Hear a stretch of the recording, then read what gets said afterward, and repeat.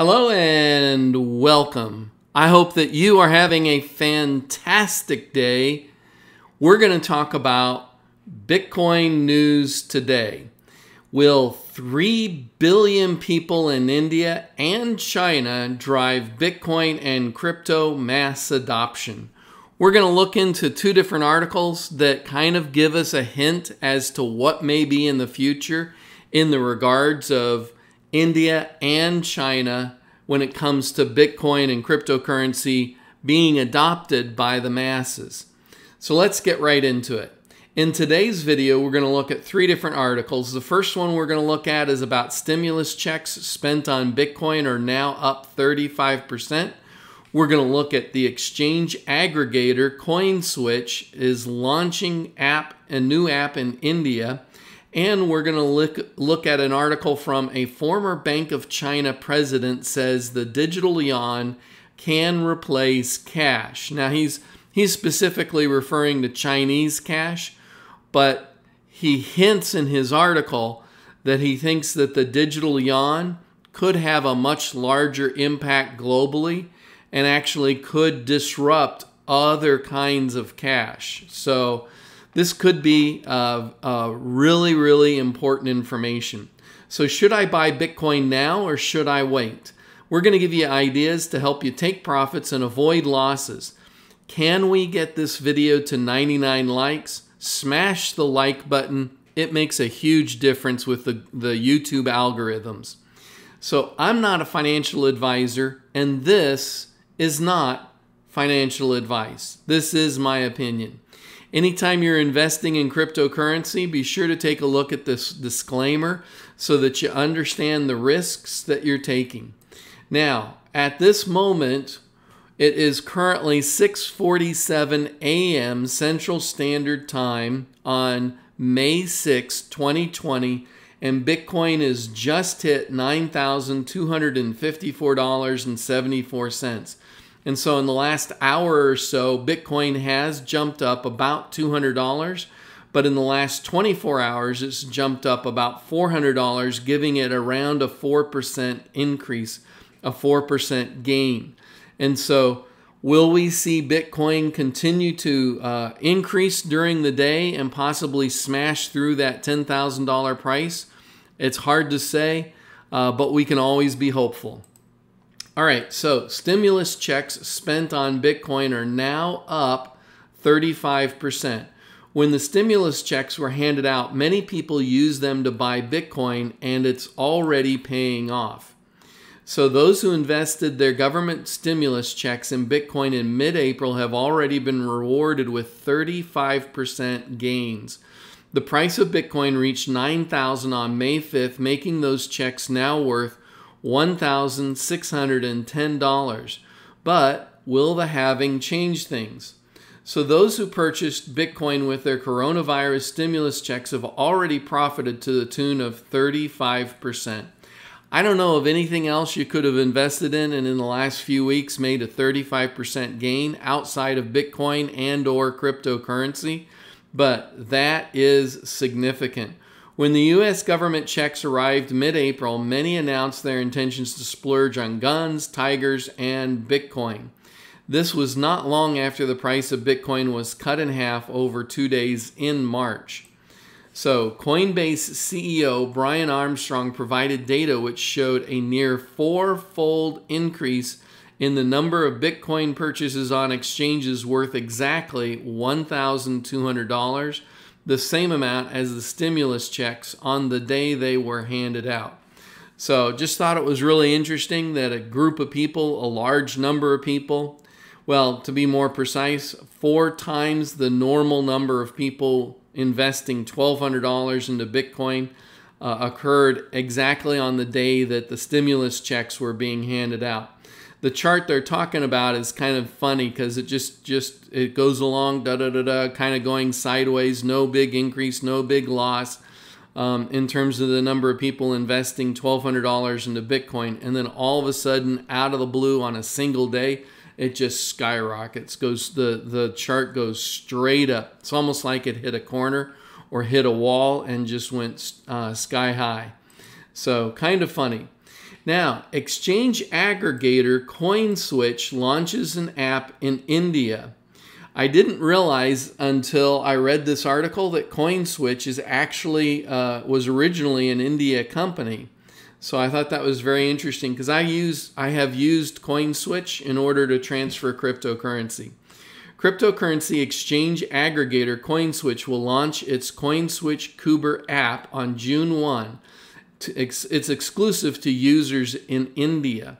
So that's why this is kind of important for Indian users. The mobile app will support over 100 coins. Now, I know a lot of exchanges. I've used a number of exchanges that don't even have more than, say, 25 coins on them. So for them to start out with over 100 cryptocurrencies on day one for this Indian app, that's really significant. Users need to be verified with Know Your Customer and anti-money laundering procedures before depositing rupees into their account. India had a fairly rocky relationship trading until March when the Supreme Court overturned a ban imposed by the Reserve Bank of India. The Supreme Court actually said that the Reserve Bank of India had overstepped its legal bounds. CoinSwitch started in India, and that's what I was referring to. I did not realize that CoinSwitch started in India, intending to innovate for the Indian market. But due to the RBI ban, we decided to focus on the global market by aggregating top exchanges to provide crypto-to-crypto conversions at the best rates. We believe that there is a huge untapped potential in the Indian crypto ecosystem. Singhal said there is room to grow for cryptocurrencies in India as market conditions and a lack of trust in traditional investments make crypto an attractive alternative.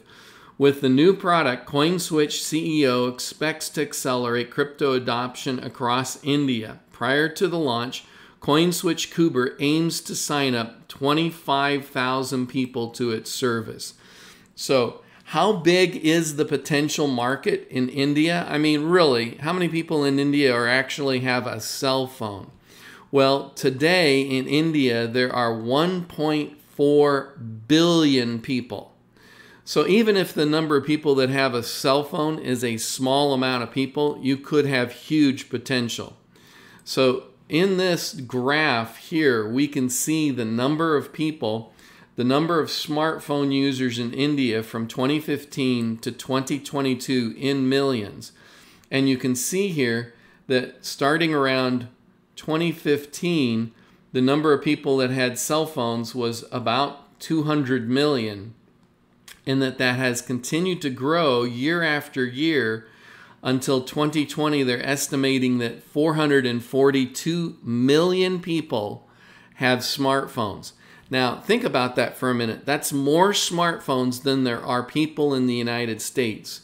And with a country that has 1.4 billion people, that is about a third of the country currently have smartphones. And so if any decent portion of those 442 million people get involved in cryptocurrency, that could have a dramatic change in the cryptocurrency industry, because right now the estimates indicate that there's somewhere around 5 million, 20 million.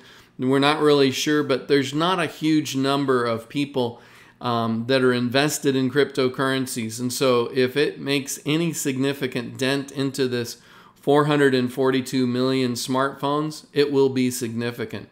So CoinSwitch is a website where you can pick a cryptocurrency, and there's quite a long list of cryptocurrencies, and you can swap it from one cryptocurrency to another cryptocurrency.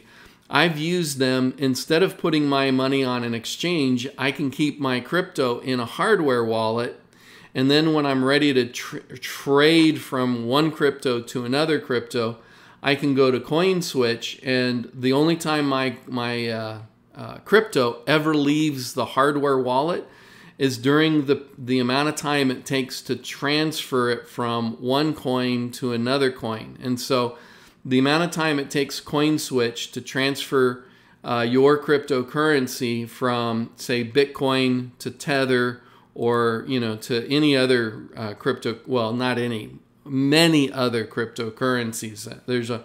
There's actually quite a few of them. I don't recall how many, but there's got to be more than 100. Now that's just a guess, so don't hold me to it. But there's a bunch of different cryptos on CoinSwitch. And so if we wanted to, we could be switching Bitcoin over here to something called Dent. That does tell us that there is a maximum amount per transaction of Dent of 0.9. So if we put this to 0.9, it will automatically give us a conversion rate of how many Dent that we receive.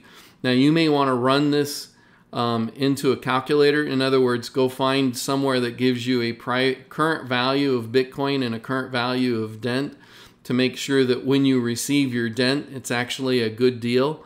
Most of the time I found CoinSwitch Pro to be a good deal, but every once in a while I found transactions where it was not a good deal. And so I'll try and either calculate out the value of both of them to make sure that the value of what I'm putting in is close to the value of what I'm getting out. Or in some cases, there's quite a number of different aggregators that are similar to CoinSwitch out there. And I might look at 2 or 3 or 4 different ones to figure out which one is going to give me the best rate. So I'm going to give them a certain amount of crypto, and I want to find the one that gives me the most amount of my return crypto. Anyway, I was surprised that CoinSwitch is actually an India corporation. So I thought that was kind of interesting. Now, former Bank of China president says digital yuan can replace cash. The central bank Digital Yaun is currently in the test phase and is generating excitement among Chinese internet users. Searches on the impact of the digital yuan and cryptocurrency in general has skyrocketed in recent times. Li Hu gave a live streaming talk on People's News on May 5th and explained that unlike WeChat Pay and Alipay, the digital yuan is designed to be independent from any network or third-party bank. However, he said, for the digital yuan to replace cash or other current payment solutions, 4 key conditions need to be met.